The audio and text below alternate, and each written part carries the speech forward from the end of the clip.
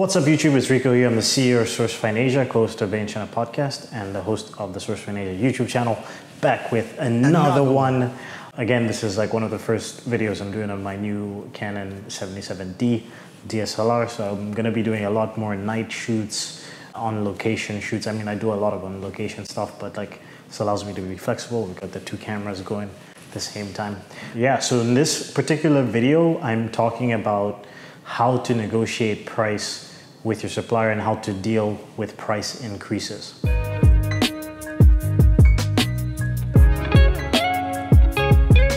Yeah. Hey, look, a quarter century, they asking me what's next. Hand me the keys, please. My life no get Formula One set. Moving fast, either play catch up or be left for dead. All the pressure mounting on me, will it ever rest? Not seen a lot of years, but some have been cruel. Seen niggas who hate the sunset cause they have no place to dwell. Know who to trust, but tell me how can you tell? Some of them pray you fail. I wish you will, make it be thrill. See, wish I could go back couple years, the younger years. Running around with cousins, sniffing on grandma's tobacco leaves. Getting chased out neighbors' house for climbing up a mango trees. The innocent years before we knew black. All right, so the first part that I'm gonna cover is sort of the negotiation process, because this is universal whether you're dealing with a price increase with a supplier that you worked with before, or you're just doing research with factories for the first time. I always say the first thing about China is cheap is expensive, right? So this is the biggest misconception. Everybody thinks that if you're gonna make a product in China, it's gonna be dirt cheap. I was just having a conversation with my business partner, Mike, the other day, and think about this. The camera that I'm using to record this on, my iPhone XS, my MacBook Pro, these are all things that were manufactured in China. These are some of the most expensive electronics that you can buy, right? And they're all made in China. At the same time, you could easily buy a knockoff, DSLR Chinese model for, $50 or $100. And chances are the quality isn't going to be the best, and the material might be flimsy and it might fall apart and all that stuff. So it's really what you make of it. It's either you're going to go for the low-end stuff and try to save a ton of money, or you're going to go for the high-end stuff. And if you go cheap, it could be expensive because the thing might break down and then you have to replace it. Or for example, you have to deal with returns if you're selling this on a mass scale. So that's why I say cheap is expensive. So the first thing that I like to do is when I'm talking to factories for the first time, or when my team is talking to factories for the first time, we don't necessarily bring up price. I think getting as many quotations as possible, talking to as many suppliers as possible is going to be the best thing to do at the beginning. Because what always happens is if you get 20 quotations, for example, you'll have 5 that are ridiculously expensive, you're gonna have 5 that are ridiculously cheap, and then the other 10, the bulk, the medium, is gonna be somewhere in the middle within, will be relatively similar in terms of prices. And that usually gives you an idea of what the average is. If you look at the most expensive, the least expensive, and then the average, then you'll have an idea of what you're dealing with. And then from there, if you have that data, you can now approach each factory and say, hey, I got a quotation from you. Let's say you're talking to the most expensive factory on the list and saying, hey, I got a quotation that's 50% cheaper than your per unit cost. Why? And then you start to understand. Another thing is, if you understand the process, if you know what kind of product you're trying to make. So let's say if you want to make a very high-end product, you're probably going to have to pay a slightly premium for that price. If you're trying to do the average product, you might be able to get away with working with one of the lower quality factories, but then the cheaper factories, but then you have to make sure that the quality is what they say it is. I always think when it comes to negotiation in China, having multiple quotes and then approaching a factory that's already close to the per unit cost that you want it to be is much easier than trying to get a factory to lower their per unit cost significantly. If I'm trying to sell a product for X price, or I'm trying to buy a product for X price, and then I find a factory that's 50% or 100% more expensive, it's a waste of time to try to get them to lower their per unit cost by 50%. But if I find a factory that's 10% more expensive than what I'm willing to pay, or 15% more expensive than what I'm willing to pay, it's a little bit easier for them to bring down the per unit cost. So you're already negotiating from a strong point. I think most factories are used to clients trying to get the price lower. But then of course the best option is always to try to find a factory that's already within your price range. So let's say you find a factory that's significantly cheaper, then you approach them and say, hey, why is your product so much less expensive than, X, Y, and Z factory? And they might say, well, this is a different material, or we have a more efficient system in terms of how we put the product together. And then you have to now clarify with them that the quality that you're trying to go for is exactly what they're producing. So, that's like a sort of pro tip that you could use from the negotiation standpoint at the beginning. And I think another aspect with negotiation is never oversell yourself. I think a big mistake that people make when they're approaching Chinese factories is they feel like they have to make themselves look like they're a giant company. That can also be a detriment. Like if you make yourselves look like you're a big company, they might be like, well, you have the money, right? So that's another aspect. Sometimes approaching them and telling them that you're a small company or a startup is actually going to be beneficial in terms of saving cost. And a lot of times, sometimes if the factories believe in your product, or they like you as a business and they want to work with you and develop the relationship, they'll sometimes take an L in their initial order. I remember one of our first ODM projects, the first product we made with the factory, we kind of went to the factory and we laid out what the grand scheme was, the grand plan. So the first order was going to be this much. In 6 months, we're going to place another order for X amount, and then we're going to do other designs. And basically they said they lost money, but in my opinion, I'm pretty sure they were profitable in the first order. They underpriced the first order because they wanted our business. And so then, on the future orders, when we placed other designs, when we made other products with them that were similar, the prices were a little bit higher. But because we'd already set that benchmark, they couldn't really go too much further up. So, and then of course our orders increased in price, in quantity, so our price ended up going lower than the original quotes. So that's a big part of it, as well as just making sure that, you establish a good relationship with them at the beginning. Some factories will then give you the benefit of the doubt and give you a lower cost now in the hopes that in the future your orders are going to be bigger. Another thing with that is maybe sometimes approach a factory that hasn't broken into the foreign market yet as much, because a lot of those factories are desperate to get more foreign clients. It's not exactly as prevalent as it was, say, 10 years ago. A lot of factories now want to focus on the domestic market because if they sell within China, it's easier for them from a quality standpoint, communication standpoint, like everything's just easier for them.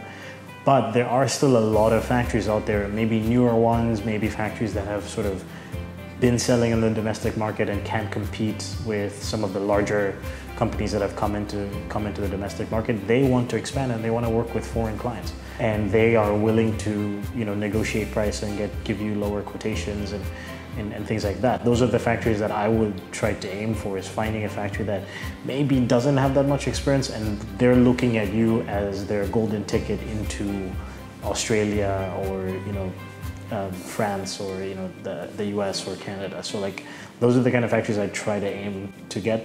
And the way you find those factories, not necessarily on Alibaba, because I think a lot of the factories that are already listed on Alibaba are already hip to the foreign market. 1688.com, which is it's the local Alibaba, so this is for factories that deal with Chinese companies within China. The only issue with that is usually the 1688.com factories don't speak any English, they don't have any English speaking staff. So again, you're going to be like pulling them into the foreign way of doing business. So if you're new to doing business in China, I wouldn't necessarily recommend starting off on a platform like 1688, but it is a good way to find the kind of suppliers that I was talking about. So that being said, in terms of setting up the negotiations, those would be the best ways to approach that. I think when it comes to the actual negotiation process, like when you sit down with a factory, negotiating in China is a trial of contrition. What I mean by trial of contrition, it's more about who's going to give up first. And in Chinese business culture, there's more of a win-lose mentality, whereas in Western business, it's more of a win-win, like how does this work for both sides? And of course, I'm generalizing. A lot of factories have began to change that mentality, but I think even for the factories, if they sort of budge on price significantly, they feel like they're lost. Even if they don't say it or they don't express it like that, they'll feel like they lost. So, and then a lot of factories just won't budge for a very long time. One of my other philosophies I think about China is like everything is negotiable. So If you have MOQs that are too high, then you can negotiate the MOQs down, or you can increase the per unit cost to lower the MOQs. There's always a way around certain issues. Of course, you want to start off, as I mentioned at the top of this, you want to start off from a strength of position, so you don't want to be starting off so far away from your target price. If you're really, really strict about price, you also have to be prepared to walk away. So what I usually do is when I'm dealing with negotiations on behalf of my clients, I ask them to give me a set of criteria. So here's the target price that you want, right? Here's what we're gonna start off with. And if this happens, then this. So if the factory is not willing to come down to your target price, are you gonna be willing to accept this? If they're not willing to come down to your target price, are we walking away? So of course I try to set that criteria because I'm negotiating on behalf of my clients. And like I said, if you're really, really adamant about it, it's like you got to be prepared to walk away from the factory.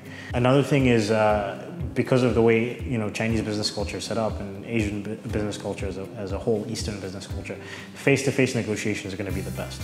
Negotiating with somebody on Skype, like it's just there isn't the same level of emotion and intensity. And also when you physically go to the factory, it shows that you're serious, and you can also but you can request for more senior management to be a part of the negotiation process. Because if you're talking to a salesperson, which usually is the case if you find them on Alibaba or whatever, the initial person you're talking to is typically a salesperson. They don't necessarily have the authority to come down on pricing that much.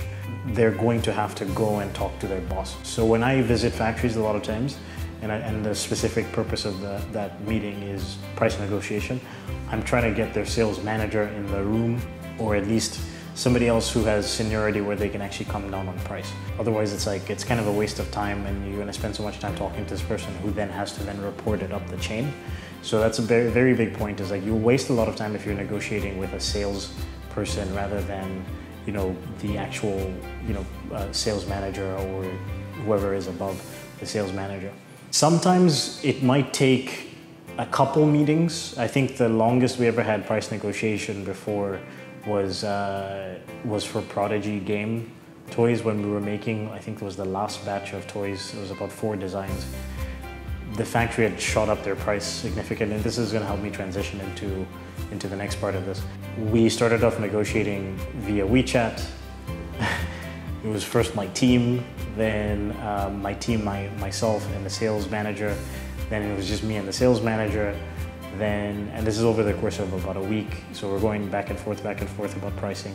And then we ended up going to the factory on a Monday, sitting down with them for 4 hours. They came down, we went back, came down on pricing slightly. We went back, spoke to my client, went back again on Wednesday, came down on price, finally got the pricing that we were looking for. Actually, I had this moment captured on the day in the life.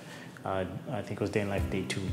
But that leads me to my next point. So the negotiation process, not just negotiation, but like what happens if a factory tries to increase the price of your product. So this is what happened with the Prodigy situation. And I have numerous examples of clients that have approached us, and their factories have actually come up on pricing, even though their orders are either more consistent or slightly larger. The 2 major excuses factories always come up with is labor costs increases and raw material cost increases. The labor cost thing is true, and the raw materials can also be true, but it's just, you have to look at the frequency. And this information is available online. Like, I know the labor costs go up because I have to pay my staff more money. But we already pay above minimum wage. We've always done that. But when I'm looking to hire new people, we notice that the labor costs go up, and then also we're always in touch with that just because of the hiring practices that we have to follow. But typically with the labor cost increase, it's only going to increase officially once a year. The government has kind of slowed down a little bit on increasing labor costs, but for a solid, I would say 3-4 years there, it was pretty much going up once a year, and the spikes were pretty large. I think the other difference is with factories, specifically right now, even if the official minimum wage doesn't go up, The factories are having to pay their factory workers more money because there's more competition. It's easier now for migrant workers to not have to travel halfway across the country to get a job. They might just get a job at a factory that's closer to their hometown. So a lot of times the factories are having issues keeping their workers. Also, the younger generation of Chinese people don't necessarily want to work in factories. They want to work in offices. Even, the people that were typically considered to be, migrant workers, they want better benefits. They're more educated about the labor practices. They know that the factories, they know more about how much money the factories are making. They're just, because of how technologies move forward and how China's advanced itself, these people are more educated about all the things that I just mentioned. So there is more competition for factory workers, and the benefits of the factory workers are going up.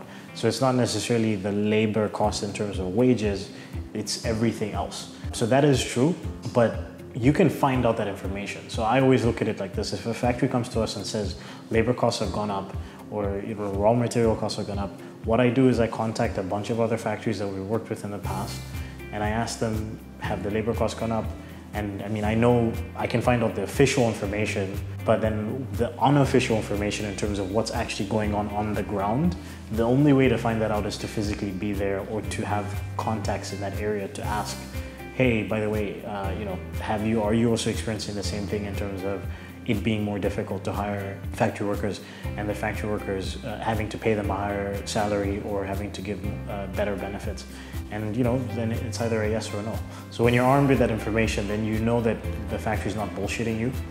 The second thing is with the raw material costs. Again, this is something that you can research. You can contact raw material suppliers off of Alibaba and various other channels, 1688, and verify whether the costs have gone up. You can talk to other factories that you worked with and verify whether the costs have gone up.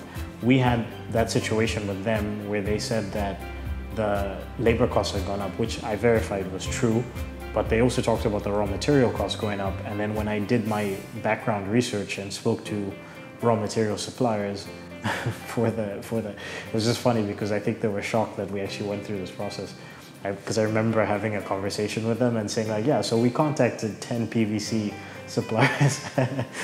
Anyway, so we ended up contacting raw material suppliers. I think specifically it was less the PVC, it was about the paint that we were using. So we contacted PVC and paint suppliers, and the paint suppliers gave us quotations for basically the amount of paint that we needed. And it was lower than what the factory was saying. So then they came back and said, well, it's not just about the actual raw materials, it's also about the process.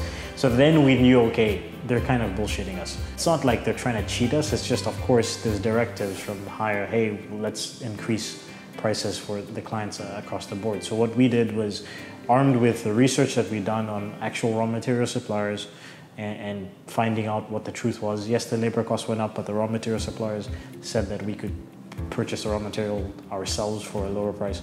We also researched a bunch of other toy factories and came back to our supplier and said, look, we want to continue working with you. We're not even requesting that, you drop your prices. We just think that look at what we've got in terms of quotes of other factories, and this is what you're trying to increase the per unit cost at us. So when it was all said and done, we ended up lowering our actual per unit cost because we were armed with this information. We went to them with 5-6 different quotations from other factories for the same product that were lower. And then we'd also done our research on the labor cost, on the labor market and the raw material cost. So the moral of the story here is, take the time to get as much information as possible. So research as many factories as possible when you're initially searching. Start from a good position. So get a feel of what the market cost is for your product. Start from a good position. So you don't want to start from here and then you're trying to bring a factory. You don't want to start from here and then you're trying to bring the factory down to here. You want to start from somewhere here and then try to bring the factory down. Remember that almost everything is negotiable. So if the MOQ is high, you might be able to lower the MOQ by increasing the per unit cost. If the per unit cost is high, vice versa. And then of course, when it comes to the actual negotiation process, being there face-to-face is crucial. It's always going to be the best. Of course, you can do Skype calls, WeChat calls, but face-to-face is always the best. Be armed with, research. So do your research and come to them with multiple quotations from other suppliers. If it's a labor cost issue, find out why the product is more expensive and then verify that information. So if it's labor costs, if it's the currency exchange, if it's raw materials, as I mentioned. Do your due diligence and find out whether that's actually true, and then be prepared to set your limits. So if you're saying you want to bring the factory down by 20%, are you willing to accept 10%? Are you willing to accept 5%? Or are you ready to walk away? Those are the best ways to deal with price increases when you're dealing with a manufacturer, and those are the best ways to negotiate price down in general. Cheers. And if you like this kind of content, like, comment, share, subscribe, and I will see you guys next week. To give up, we gon' survive. Striving to make a way, we gon' make 'em or die trying. Dying to live another day, but soon we gonna fly. 25 and still alive, we ain't made it this far. To give up, we gon' survive. Striving to make a way, we gon' make 'em or die trying. Dying to live another day, but soon we gonna fly.